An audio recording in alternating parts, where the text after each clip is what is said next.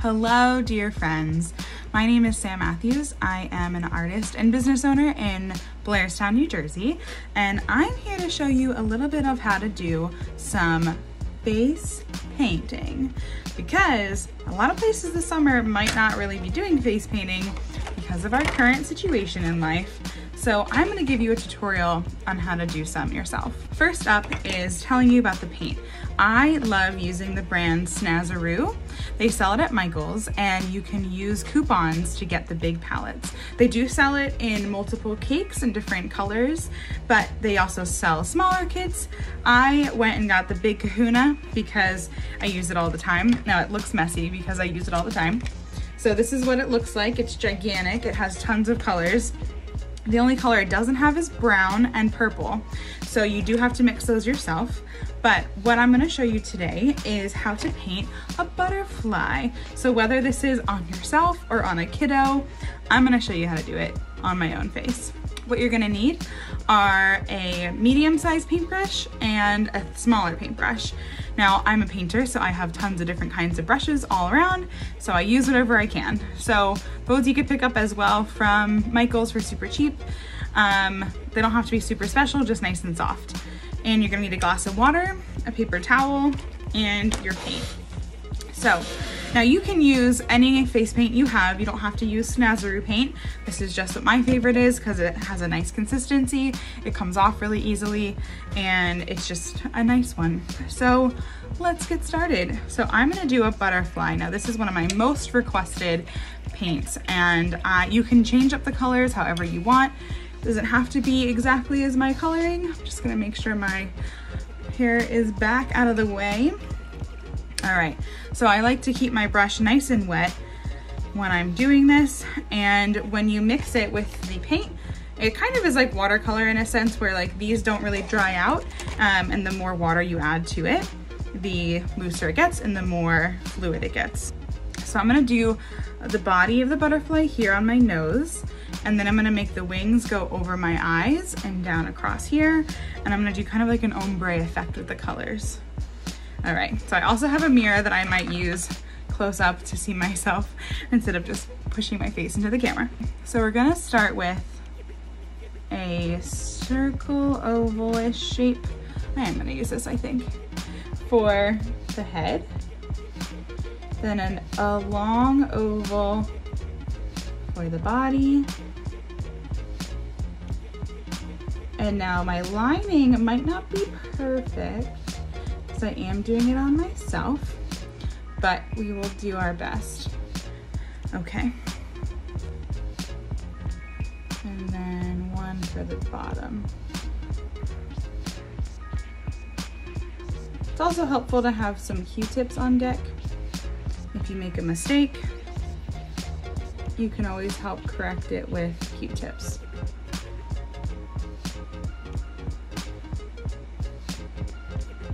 Hard to get it perfectly symmetrical. Okay, close enough. Now we're gonna move on to the wings. Now what I like to do is I'm gonna do all my colors first and then go in and outline everything at the end with black. So this butterfly goes from yellow to orange to red to pink and back down, and with some blues in the corner. And I'm just gonna kind of feather it around the area where the wings are gonna go. And I go over my eyebrows because they're very dark. And this is up to you if you wanna go in the area of your eyelid. I like to, just because it gives it like kind of a cooler effect, in my opinion.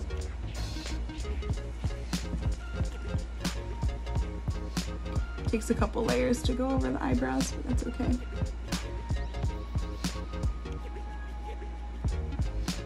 So I do both sides yellow. And you can do different colors if you want. You can do whatever color scheme you like best.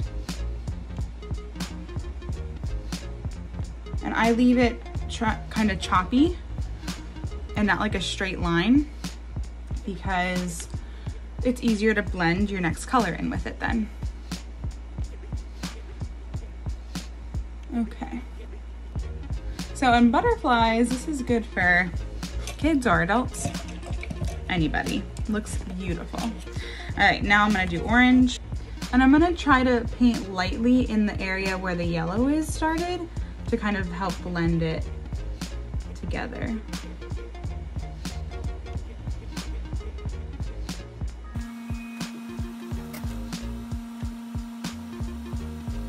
You kind of do something called feathering when you're trying to blend colors together. It means you like lightly press over the area that you want to blend in with the next color, so it's not too much paint.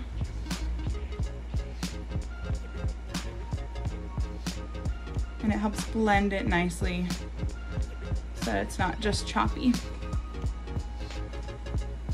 Okay, this one's a little bit higher. Okay, great. Now to red. This is where I'll start to shape the wing.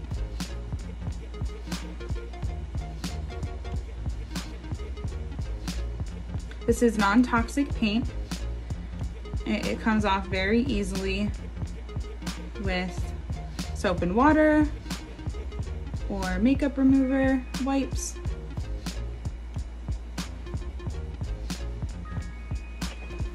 And each kiddo's face is a little bit different, so maybe they have more space for wings and on the side here than up on the top. Maybe they do have more room for the top to go higher. So it all just depends on who you're painting.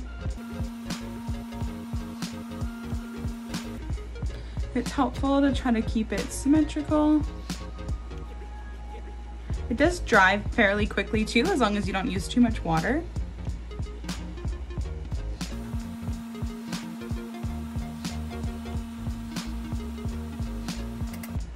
And I'm gonna bring this down to blue at the end here. Something that I think we should have more of in life are adults wearing face paint. It's just like fun makeup, right? So if you feel like it, paint your own face today.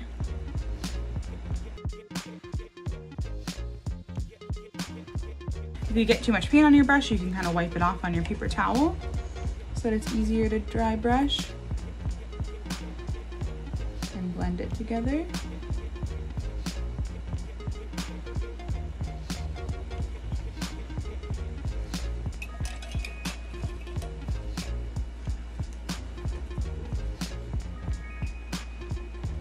Okay, now for blue. Some people will sponge this part, but if you use the brush lightly enough and it's a soft enough brush, you should be able to get the same effect and blend it well. But like I said, it takes practice.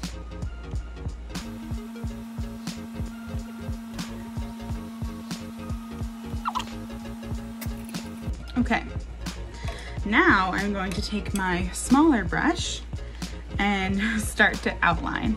Now be patient with me. I'll probably end up speeding this part up because I'm gonna try to take my time so it looks really good. But it just takes a steady hand and some practice and a nice flow of paint. You wanna have the right consistency so that way it flows easily. You can, if you feel like you are able to get hold of a liner brush. I don't have a really good example, but like a paintbrush that has a longer tip to it, like that might be more helpful. I'm just gonna use this one because I've used it before. All right, see you in a minute. We're gonna line everything now.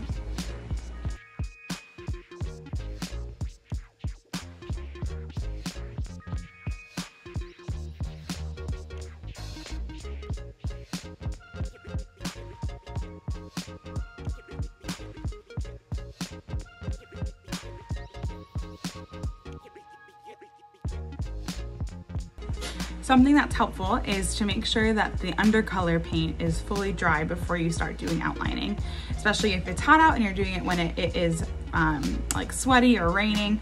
You want to make sure it's fully dry before you start to paint your outlining, or else everything will blend together. Quick tip.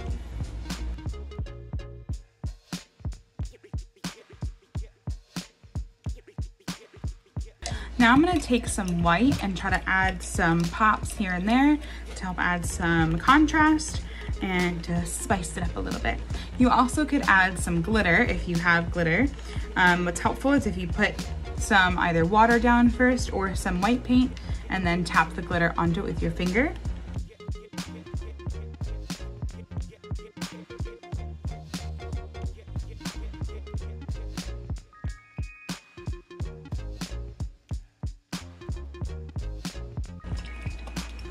All right, now I'm just gonna touch it up with a little bit more black and we'll be done.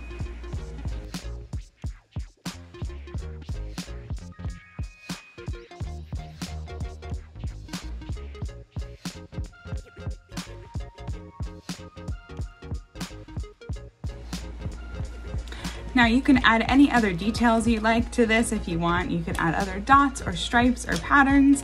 Every butterfly is very different, so feel free to add your own creative flair to this. All right, I think we are done. There's your butterfly. Good luck painting yourself. You can do it on yourself or you can do it on a friend or on a kiddo in your life. I hope you enjoyed this tutorial. You can follow my other creative adventures at Art Across Borders on Facebook and Instagram, and my website, artacrossborders.com. Thanks so much, and make sure to support your local library. Check out books and all their other amazing resources they're providing for our communities during this time. Thanks, guys.